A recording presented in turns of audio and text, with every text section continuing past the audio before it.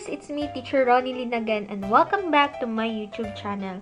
So for today's video ay ipapakita ko sa inyo kung paano nga ba tayo mag-e-enroll sa gaganaping Virtual In-Service Training 2.0. So ngayong araw po ay binigay na po ng DepEd EdTech Unit ang mga enrollment keys na gagamitin natin para tayo ay maka-enroll sa Virtual Inset 2.0 course.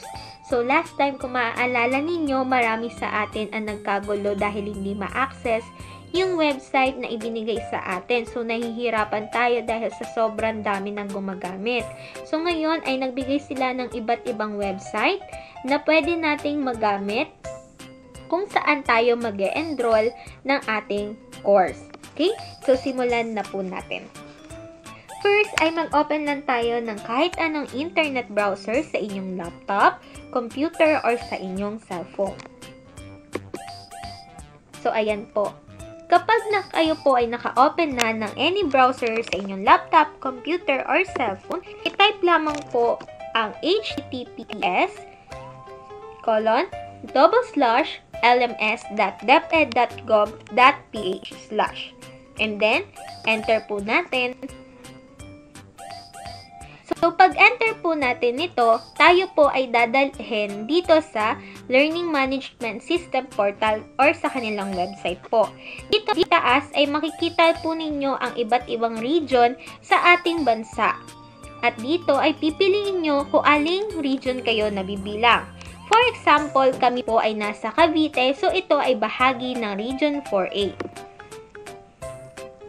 I-click ko po ito.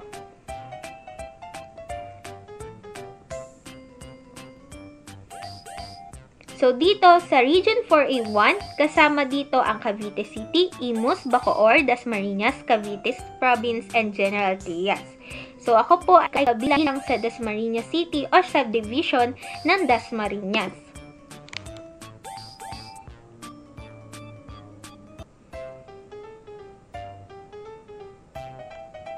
Pag pindot po natin noon, ay makikita nyo po na tayo ay dinala sa Region 4A-1.lms.deped.gov.ph page. So, ito po yung nakikita nyo sa screen.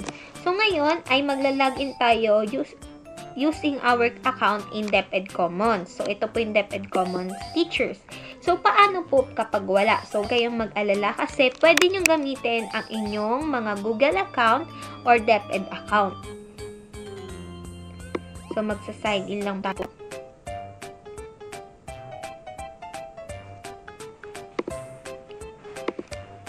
So, gamit ang aking DepEd account,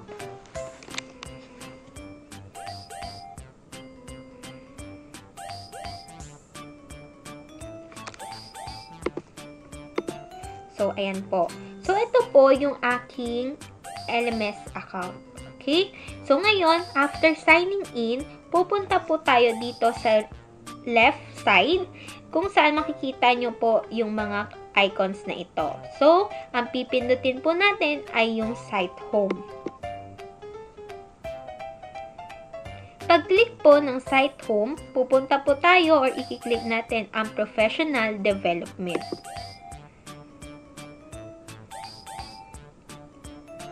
Pagkatapos natin may click ang professional development, hahanapin po natin ang Virtual In-Service Training 2.0. So, ito po yung kakatapos lamang na Virtual In-Service noong last March 2021. So, ngayon po, tayo ay 2.0 o pangalawang inset na po ito na virtual. So, ito po yung i-click natin. Para tayo po ay maka-enroll sa Virtual In-Service course, tayo po ay magagamit ng enrollment key na nagmula po sa EdTech Unit. So, ito po, or kada division po ay may iba't ibang enrollment key. So, gagamitin ko po kung ano enrollment key na nakatalaga para sa division namin or para sa region po namin. So, para sa Region 4A,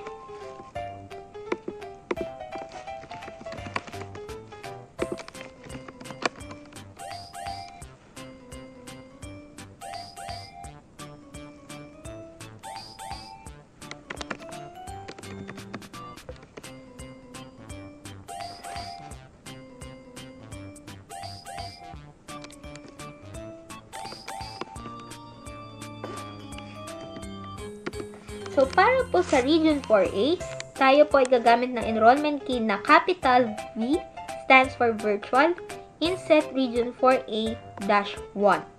Okay, ulitin ko po, Vincent Region 4A-1.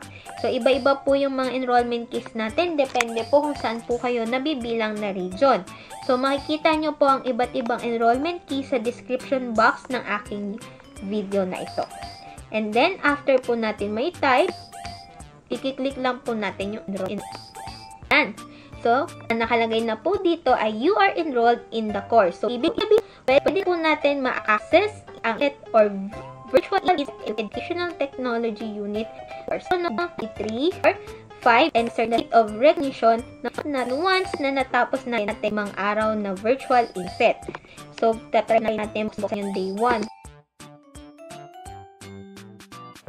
So, ayan. Ito yung 5 day na kung saan tayo ay matututo or makakakita ng mapapanood yung iba't ibang session na inihanda sa atin para sa Virtual INSET 2.0. So, titingnan natin yung day 1. So, actually, hindi pa natin siya maa-access kasi ang start nito ay August 30, 2021 ng 10:30 AM. So, yung morning session nun. So, tsaka natin siya ma-access kapag nag-start na talaga. So, ito yung mga sessions na pinipare nila para sa mga teachers or sa iba pang mga participants na magjo-join sa course na ito. So, ayan, merong retooling of teachers' capacity in using ICT and emerging technologies for the morning session yan. And then, meron din sa afternoon session. So, ayan yan, 5 araw na iba't ibang sessions ang ating mapapanood at dagdag kaalaman sa mga teachers na tulad ko. So, I hope na na-share ko sa inyo kung paano mag-enroll or mag-register sa course na Virtual INSET 2.0. So, God bless everyone and don't forget to share this video. Bye!